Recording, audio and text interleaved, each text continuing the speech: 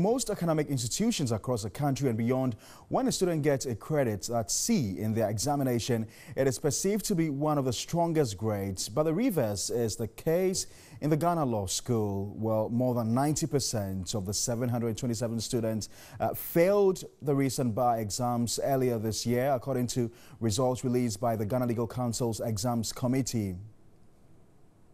So to fail a subject at the Ghana School of Law, it means the student had less than 50% in the results, meaning if one has 49%, which is a C, it is a fail, and that student will have to resit that particular paper.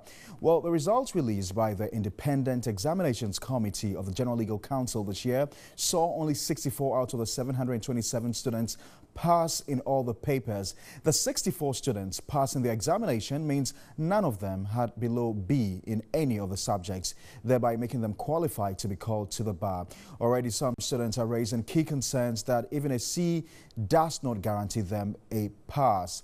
We've been joined in the studio by the president of the Students' Representative Council of the Ghana Law School, Jonathan Alua.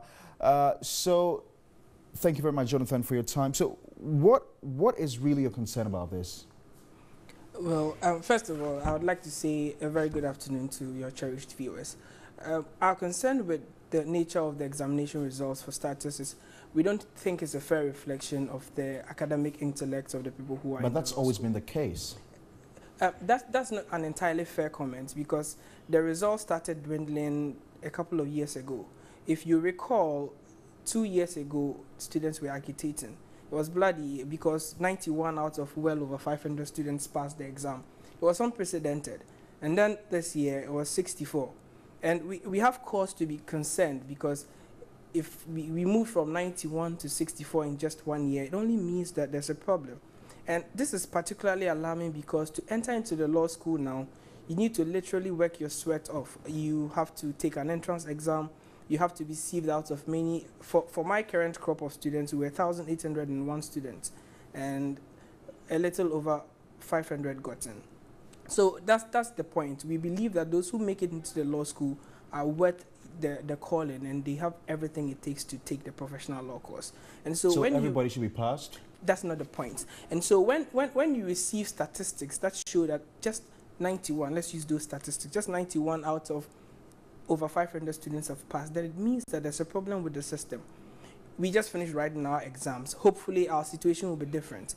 But we are alarmed and concerned because last year, after the 64, people thought that, oh well, the problem has been raised, people have spoken about it, so we will not have a recurrence of the problem. And it slapped us in the face. They had 91 students passing. And so we think that now that we are done with the results, we can only hope and pray that the Independent Examination Committee would mark the papers and bring results that will be a fair reflection of what students have put into these exams. I understand one of the biggest concerns is that C is a failure. Well, I think to dwell on the fact that a C is a failure will be a little bit of a shot in the foot for us, because it's not about the grade. Just as I've said, we expect that anybody who has, for a huge majority of those who come into law school, they should be able to pass the course. The pass mark is 50, so 49 and below means you haven't failed. So it's really about the number of people who are able to make 50 and above, and not more about the fact that the fail mark is 49 and below. So what do you intend to do about this? Well, as an SRC, we expect that the Independent Examination Committee take seriously a lot of the recommendations that have come out of the agitations this year. If you've been following, and I'm sure you have, after the results were released, we went to Parliament, we got audience with the President, and a lot of recommendations have come out. We expect that particularly the report that emanated from Parliament will be implemented wholesale. The Parliament recommended that, for instance, the fees of remarking, if you fail one paper, you have to pay 3,000 cedis to order a remarking. That has to be reduced drastically to 500 cedis. It will amaze you to know that for those who applied for remarking, if you look at the statistics, it's not negligible. A lot of students who hitherto had failed ended up passing.